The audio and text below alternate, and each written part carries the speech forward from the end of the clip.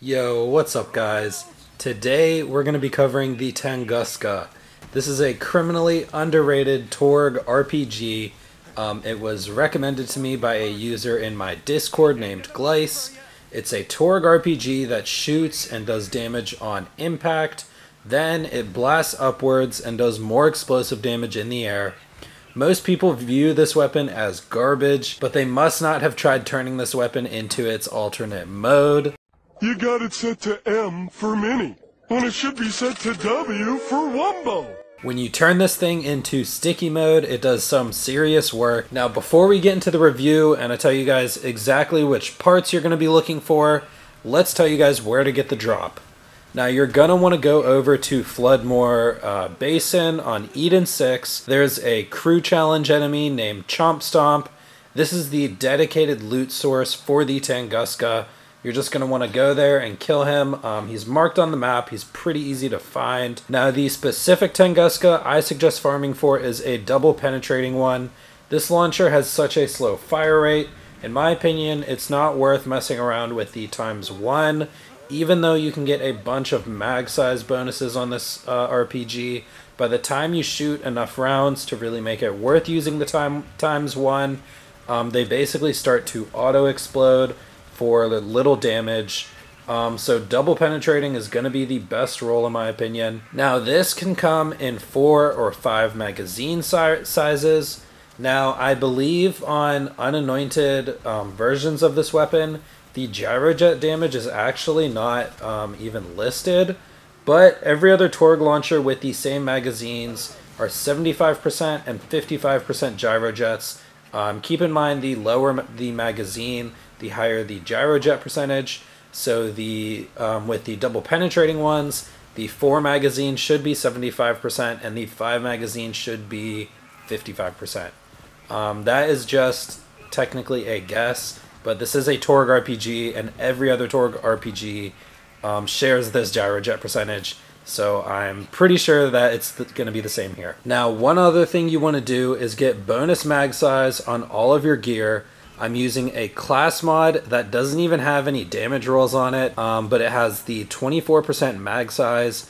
And then I'm using a pretty good snowdrift I have.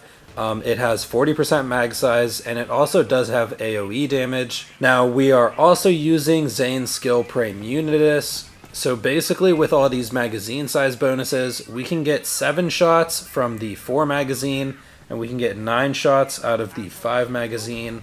Now cut those in half, because with the double penetrating ones, we're basically using 2 bullets per shot. But in sticky mode, this allows for some insane amounts of damage, and that's where this gun really shines, is in sticky mode. It does the same animation where it explodes on detonation, and then it goes upwards and explodes again. So you basically get 2 explosions out of this weapon, and it's kind of insane. I believe when it goes upwards and explodes again, it does more damage than the base explosion as well. Now, I'm going to be talking about this gun's potential mainly with Zane. Violent Momentum is an amazing skill with sticky rounds, and I think that's what's making this so powerful for us. For those of you that don't know, basically you can stick enemies and then slide. And when I say stick and slide, I mean you're going to stand still, stick them with your Torgue sticky rounds, and then when you slide and reload at the same time, Violent Momentum will be applied to your gun damage, so you don't actually have to slide while shooting.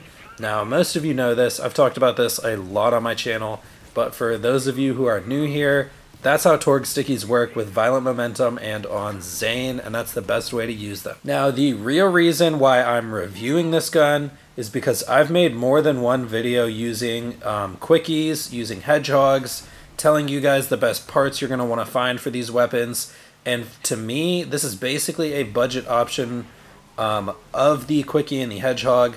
Now, this pushes out a ton of damage. You can see I'm melting bosses with only a couple shots.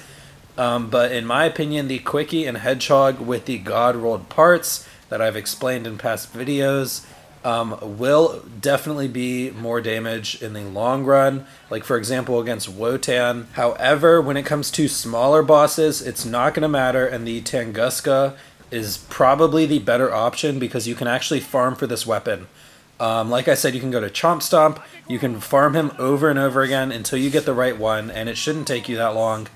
And that's the issue with quickies and hedgehogs, is you can't really farm for those weapons. They're just purple world drops.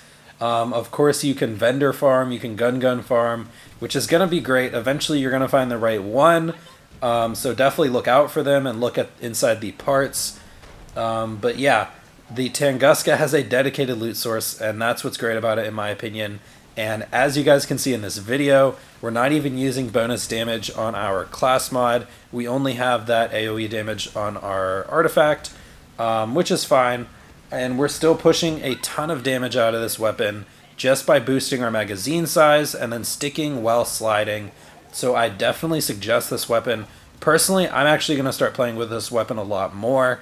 And yeah, a lot of people thought this weapon was really bad.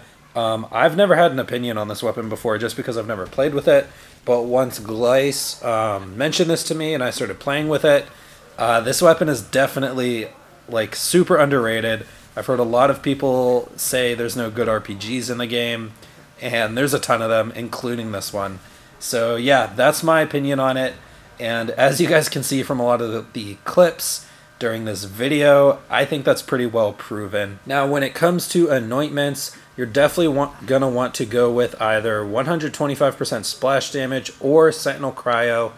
Both of these anointments are some of the most powerful in the game, and like I said, you can actually farm for this weapon, which is great. So go ahead and farm Chomp Stomp until you get a double penetrating with either of those anointments. And then the other great thing is that you can always just use shield and grenade elemental anointments. While boss farming with Zane, you can just blow up your digiclone using Doppelbanger, and yeah, you get a bunch of bonus damage. Even if you have bad luck with unanointed ones or the incorrect anointments, you can still make do with shield and grenade anointments. Yeah, I honestly think this RPG is very powerful. So yeah, that's pretty much going to be it for the video. I really enjoyed using this weapon. Like I said, I'm going to be using this weapon a lot more, but I really wanted to make this review for you guys just to tell you guys how strong this weapon is. So if you enjoyed this video, please go ahead and drop a like. Subscribe to the channel if you want to see future Mayhem 4 Zane builds that I come out with.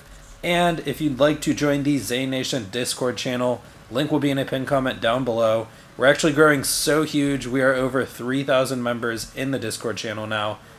So yeah. Now, finally, for the end of the video, I'd like to take one last moment to thank my channel members for supporting me. Thank you guys so much. I appreciate you guys. You mean the world to me. And yeah, thank you guys. Just a quick shout out to the channel members. But that's going to be it for me today. I'll see you guys in the next one.